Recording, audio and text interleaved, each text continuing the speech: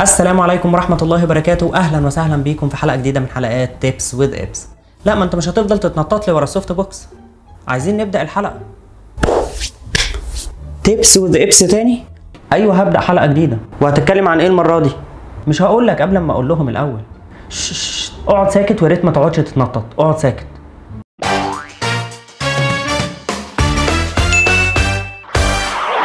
كنا بدأنا سلسلة الانستجرام ب5 حاجات هتساعدنا ان احنا نطبق افكار كتير على الانستا ستوري. النهارده هنتعرف على 7 تطبيقات اي حد بيستخدم الانستجرام هيحتاجهم. طب ليه 7 بس مش 8 او 9 او 10؟ صراحة انا منزل ابلكيشنز كتير، بس هم دول ال7 اللي انا بستخدمهم وحابب ان انا اشارككم بيهم. اول تطبيق النهارده هو سنابسيد. سنابسيد من التطبيقات اللي بحترمها كتير في تعديل الصور. خلينا نشوف بعض المزايا اللي بتميز سنابسيد. خلينا نختار صورة، ولتكن الصورة دي بتميز بمجموعة من الفلاتر، تقدر ان انت تختار ما بينهم. في اداتين بستخدمهم دايما، هو الهيلينج لو ان انا عايز اعمل ريتاتشنج على بعض الصور، او تاني تول هي الكيرف. قد ايه مهم الكيرفز في اللي اي واحد بيعدل على صور، علشان عن طريقه بيبدأ ان هو يحدد مناطق الشادوز ومناطق الهايلايتس. فباختصار شديد جدا تقدر ان انت تعمل اكتر من نقطة وتبدأ تحدد مناطق الظل ومناطق الإضاءة في الصورة بتاعتك. طبعا الصورة اوريدي متعدل عليها فمش محتاجة أي حاجة.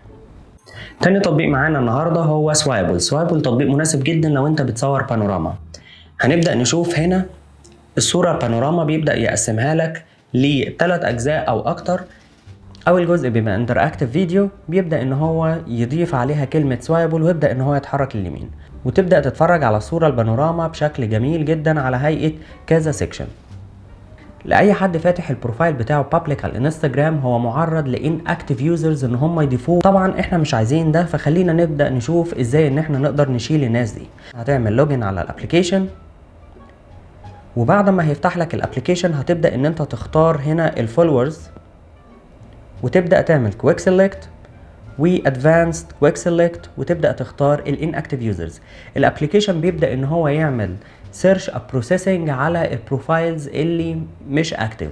طبعا تم حذف كل البروفايلز الفيك او الانكتيف يوزرز من البروفايل عندي، بحيث ان هو يبقى بروفايل قوي ولما تنزل كونتنت تلاقي عليه انجيجمنت عاليه.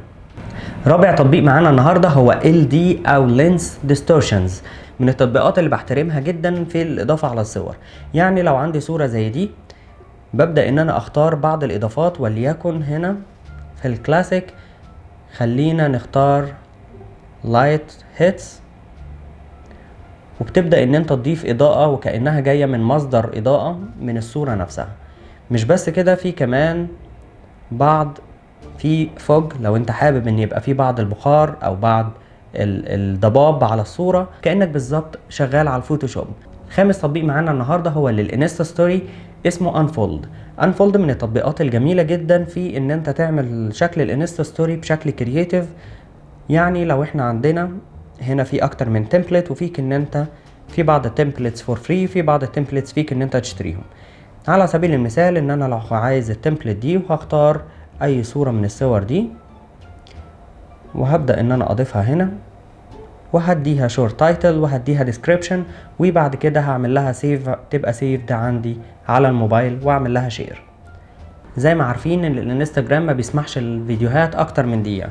هنبدأ نحدد اي فيديو بيعدي دقيقة وهنبدأ نختاره، وهيبدأ ان هو يعمل له كومبريشن او ضغط بحيث ان هو يقسمه لاكتر من جزء، كل جزء دقيقة فيما فوق. مشكلته حاجة واحدة، ان انت وانت بتعمل اكسبورتنج لو قطعته هيجيب لك ايرور. لازم تستنى وتكيب السكرين اويك بحيث ان هو يخلص الاكسبورتنج، وبعد كده تقدر ترفع كل جزء على الانستجرام.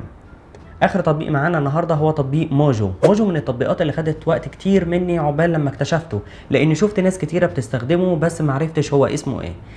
موجو تطبيق كمان للانستا ستوري، بيسمح لك ان انت تعمل اشكال كتير، ويسمح لك ان انت تطبق تمبلتس كتير على الانستا ستوري بتاعتك. يعني خلينا نديسكفر هنا الستوري اوبشنز اللي احنا بنشوفها.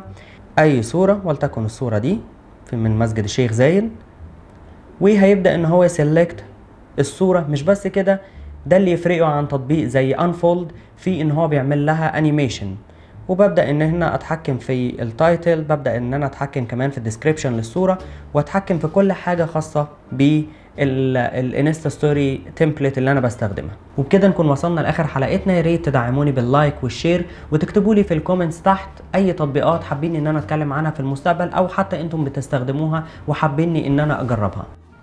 شكرا لكم.